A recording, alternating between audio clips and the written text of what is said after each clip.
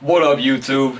I really wish I was a rapper, because if this is true, then I would be spending all kinds of money in the strip club, man. I would be like this all day long. So basically the whole point of it is rappers are sitting up here, so a few rappers are trying to make it so that they can write off making it rain in the club. And now I'm going to be looking down on my notes because there's a lot of quotes here that arguably they make sense, and the government screws us over so much with taxes and stuff like that. I don't blame these people for trying to get over. So Bizzy Bone actually tells TMZ, "I'm giving charity to females who need their light bills paid." So of course that's a write-off. You write off your kids, don't you? I didn't even know you could write off your kids, if that's even... I don't have kids.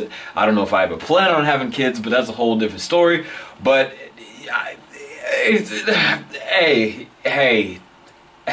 I don't know, man. I can't mess with that because I agree with him. I agree with you, Bizzy Bone. The Game says making it rain is good for business and promotion that comes with the lifestyle of a rapper, which is definitely true, because you gotta live up to that whole I spend money, I got money, yada yada, I got these chicks with me, whatever, I be in a club doing my thing. You know, that's just the lifestyle that they live. So he says they bump our music in a strip club so it gives the girls a little bit of change to shake their ass. That comes with the business. Everybody wins. Again, these are really good arguments. I completely agree with these people with what they're talking about, and hey, it's smart business practice. There's another guy that says, "Hell yeah, I'm gonna see about getting my taxes fixed as soon as possible." Which, again, hey man, do what you gotta do. I'm trying to think. If I ever have a business meeting, if I'll have it at a strip club, I gotta look into this, man. That might be a great idea. So the way they do it is, one, you can write it off for entertainment purposes. The cost would be deducted if the rapper is entertaining a client. And on TMZ, he brought up a good point that rappers don't have business meetings in some office somewhere.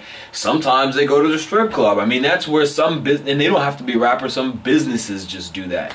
And then, or it could be advertising or publicity. It's because it's directly related to the rapper's business. It keeps up with his image, and his image is his business. So again, you know, you could do that if you're a smart dude and you have a good tax person or whatever the hell they're called. I'm pretty sure they can find a workaround to this, which can make it end up working out.